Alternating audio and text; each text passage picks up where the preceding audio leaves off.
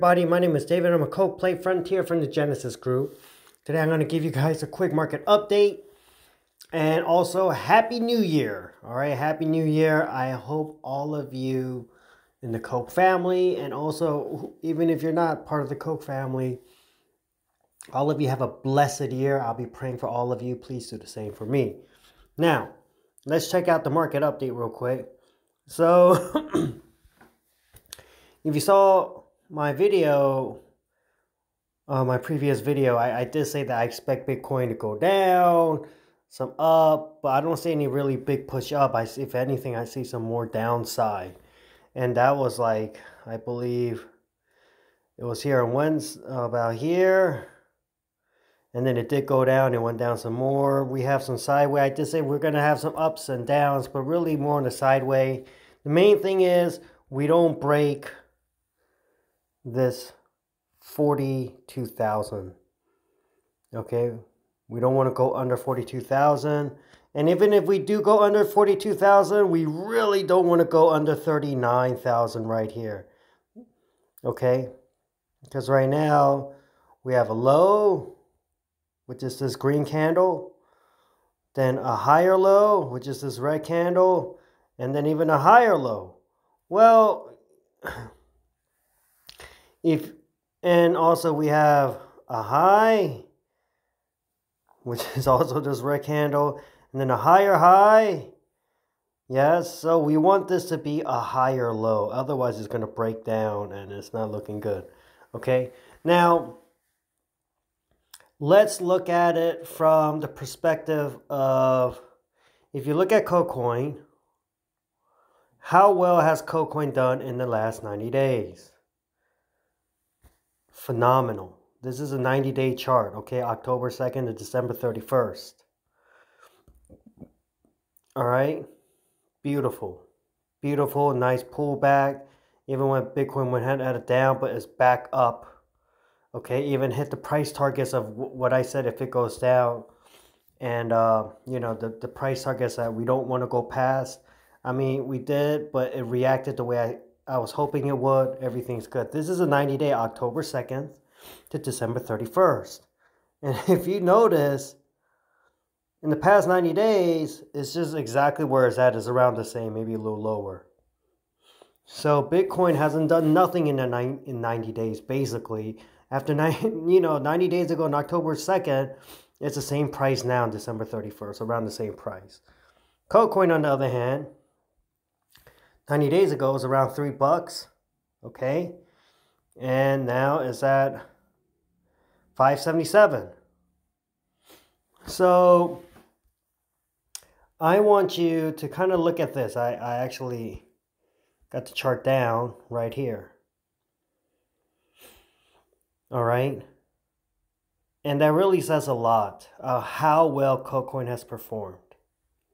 That really says a lot. While Bitcoin is going down, KOK-COIN is going up. Okay? And why am I saying that? Well, let's look from here. Okay. So KOK-COIN, this is parabolic, but the trend is going like this. Yes? Bitcoin, the trend is going like this. You understand? And then on top of that, let me erase all this. If you look at KOK-COIN, boom, you had that move back up. Bitcoin, boom, you have to move down. And that's why I said KOK-COIN in general, it's not correlated to Bitcoin and price maneuvers. I mean, yeah, it can go down with Bitcoin. It did go down in this spot here. And hold on. Like this move down there. However, KOK-COIN's already moving back up. All right. This move down here, well, I mean, that's just actually up to here. That's actually just good pullback from this ridiculous parabolic move we had. So that's a healthy pullback. So right now KOK-COIN is doing what KOK-COIN normally does, outperform Bitcoin when the crypto market is bearish.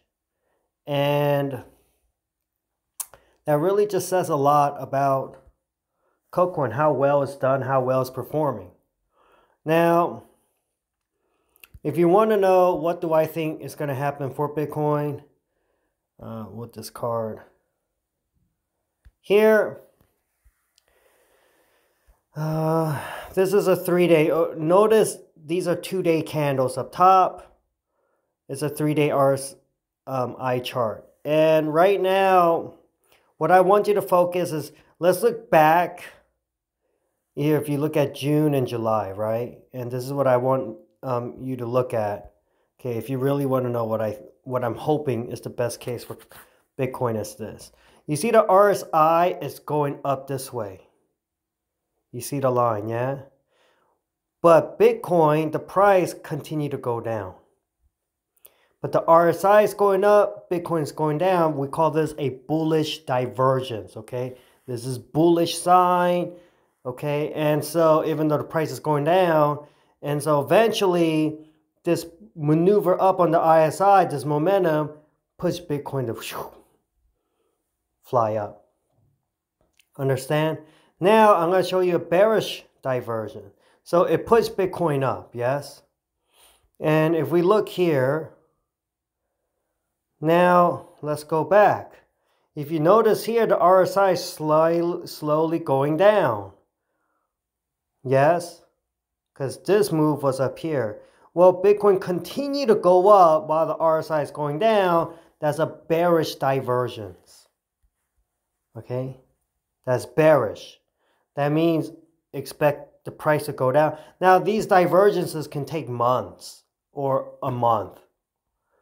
Okay? You know, it could take whatever, like 2-3 weeks to even like 2 months. All right? And so for it to play out, but that's what we see, right? Now let's look over here. This is the same thing. Look at the RSI, it's going down. Look at the price, it went up. And that's a bearish divergence. And that diversion, boom, brought the prices down here. Okay? And, you know, once again, this maneuver here, you know, you could say it took over a month or around, yeah, over a month, I think. Or around the month, but you guys understand what I'm saying right now. What we have right now is what it seems like to be a bullish divergence. The RSI and Bitcoin's going down. Okay, so look over here. Let's look up close. All right, you see the RSI number is right here. That price is going here, but maybe around here, and it's still going up while the price is going down. We want the price to go like this way or a little down, but the RSI to continue to move up. If we have that, you know, in a month from now, maybe a month and a half from now, you know, we're going to see a good move up, a strong move up, okay? This is the RSI on the 4-day. Okay, and you see the same thing.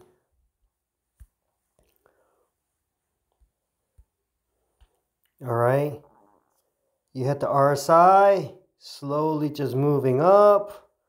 The prices going down, it popped up. The RSI is slowly going down this way. Bitcoin continues to go up, so the price went down. Okay, you can see the divergence, right? You can see how this is playing out. It takes longer. It's not like this is going to happen in days. You know, it's going to take, you know, at least weeks to over, you know, a couple months. Okay. Same here. RSI is going down on a 4-day RSI. Prices continue to go up. Boom. It pushes down. Right now, look, we're here. RSI is moving up while Bitcoin had a big drop. We need the RSI to continue to move up, okay? And here, we don't want Bitcoin to have huge drops, but kind of just drop and move sideways, a little up, a little down, while the RSI continue to go up. And then if it continues to go up, it's going to push the price up. All right. And so, but once again, that could be like another month and a half from now. All right. So that's what I'm hoping we're looking at right now. I'm hoping we're looking at a bullish divergence for Bitcoin. For KOK-COIN, this is all healthy. This is all healthy. I said if KOK-COIN would have, well, here, I know. Oh, okay. Let's look at the KOK-COIN chart. Here, and let's look at the 1 day. Remember, I said if KOK-COIN breaks this price limit, the next, because we don't see anything here from here, the next good support is going to be around here. Okay. And when KOK-COIN on Gecko, it went down pretty deep. But what I showed was, if you look here, $4.99, and look at the red. You see that red wick hit just almost perfect with the green wick, right? You see that support. You see that support, okay? You had a really strong wick. Look at the wick where it's about $6.20. And if you look to the left, KOK-COIN had a wick that went up around there too, and then you had resistance. That's how you want to look at the charts. That's how you want to look at the charts, okay? So really, if you look at KOK-COIN on the max, I mean, this was such a parabolic move that it's really hard to say when the next move up is. But if you look like, let's say this is October 5th.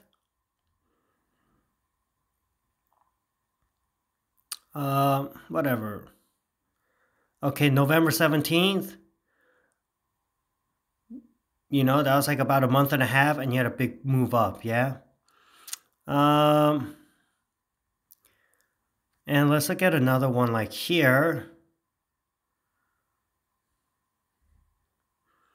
About May 1st. June 2nd. That was about a month. February 27th. April, that was almost 2 months, like a month and 3 weeks, right? And so what I'm expecting is, if we had a move like it went down like this, once again, October 5th,